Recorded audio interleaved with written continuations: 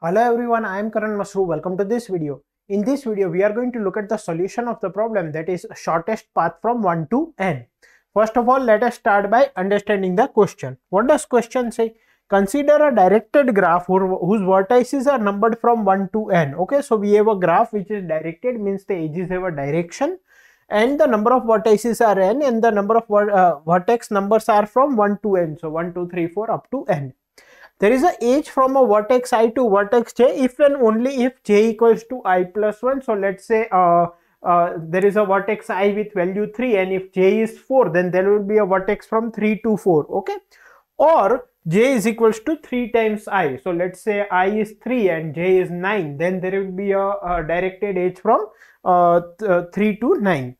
The task is to find minimum number of edges in a path from vertex 1 to n. So basically, see, we are given a graph in which there are n vertices, and the edges will be between two from vertex I to vertex j if j equals to I plus 1 or if j equals to 3 times I. And our task is to find the minimum number of edges in the path from 1 to n. Okay, so what are the minimum number of edges which we need to travel if we need to reach vertex n starting from vertex 1?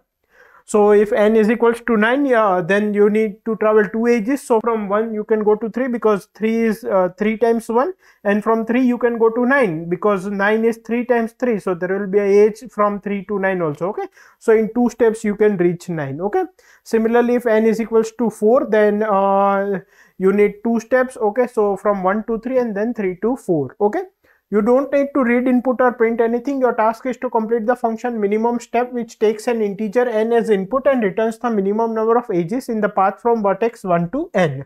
The expected time complexity is log n and expected auxiliary space is constant, and the constraints are given here. So if we now try to solve this problem, then let us look at this graph where the value of n is 10. Okay, so there are 10 vertices numbered from 1 to n. Now this is a directed graph, so all the edges will have a direction. Okay, so let's say this is vertex I and this is vertex j, then there is a direction of the edge. Okay, now there is a directed edge from vertex I to vertex j, means you can travel from vertex I to vertex j. Okay, now there are directed edges in the graph only if j equals to I plus 1, means the value of j is 1 more than I, or j's value is 3 times I. Okay, so out of these two things, if there is one thing, then there will be a directed edge from I to j. So if I now try to make the edges, then from 1 to 2 there will be a directed edge because 2 is 1 more than 1. Similarly, there will be a directed edge from 2 to 3, 3 to 4, 4 to 5, 5 to 6, 6 to 7, 7 to 8, 8 to 9 and 9 to 10. Why? Because these all holds what? J equals to I plus 1. Like if I take j equals to 5 and I equals to 4, then j equals to I plus 1. So we got these many edges. Now how many edges will be there satisfying this condition? Let's say I is 1, then j will be equal to what? 3 times 1, that is 3. So there will be a directed edge from here to here. I is 2, j will be 6. So there will be a directed edge from here to here. I is 3, j will be equal to 9. There will be a directed edge from here to here. Now if I is 4, j will be 12. So we do not have those many vertices. So this is the graph.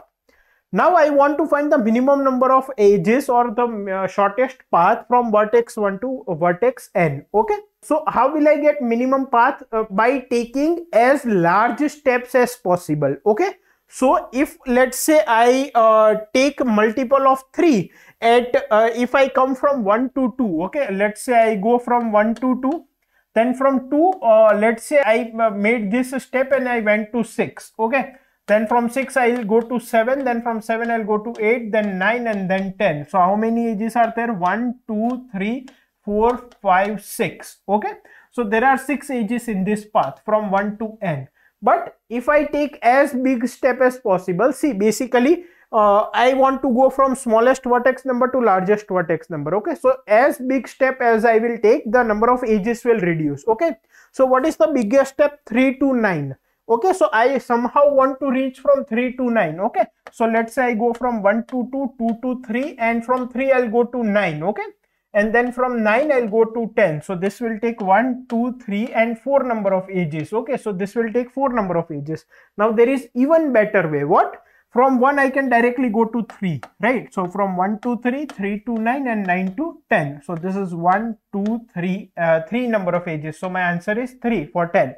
Now how will I find it? See, one way is to create this graph and apply some shortest path algorithm. Okay, that is one way. What is easier way?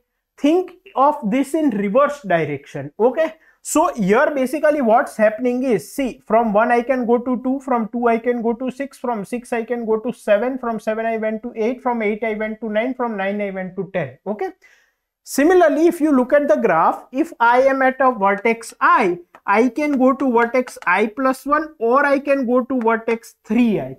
Okay, so let's think of it in this way, that you are starting with value 1 and you want to make this value equals to n, and at every step you can either increment this value by plus 1 or you can multiply this value by 3. Okay, what are the minimum steps to make this value 1 equal to n? You can also tell this. Now think of this in reverse direction. What will be the minimum steps to reach from n to 1 by either subtracting 1 or dividing by 3 at every step? Now why am I doing so? Because see, here I multiplied 2 by 3 and I went to 6. Okay, but what was the better approach? Better approach was to multiply 3 and reach 9. So as big step as I can take. Okay, so what I can do is I can think of it in reverse direction. I'll start with n and I want to find the minimum steps to reach 1. Okay, and at every step I'll either divide the number by 3 if it is divisible by 3. So the largest number which is first encountered will take the biggest step, and so the number of steps or the number of edges will be minimum. Or if the number is not divisible by 3, do minus 1. Okay, so let's take an example. Let's say n is 10. So I will start with 10 and I want to make this value 1. Okay, so 10 is divisible by 3? No. So subtract 1. So this will become 9. This is divisible by 3, divided by 3, this will become 3.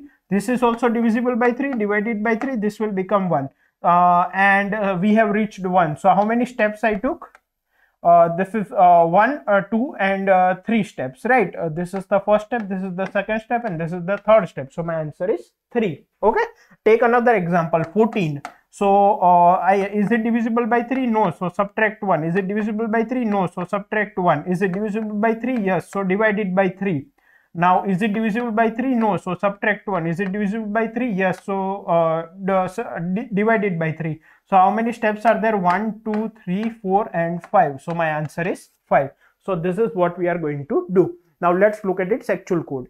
So if we look at the actual code, so what I have done, I have taken one variable answer which is initialized with 0, and while n is greater than 1, so while n is not equal to 1, if n is divisible by 3, divide it by 3 and make answer plus plus, else subtract it by 1 and make answer plus plus, and finally return answer. What would be the time complexity for this? It would be big O of log n base 3 because we are dividing it by 3.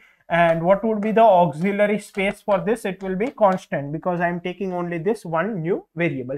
Now let's submit this code. So let's submit it.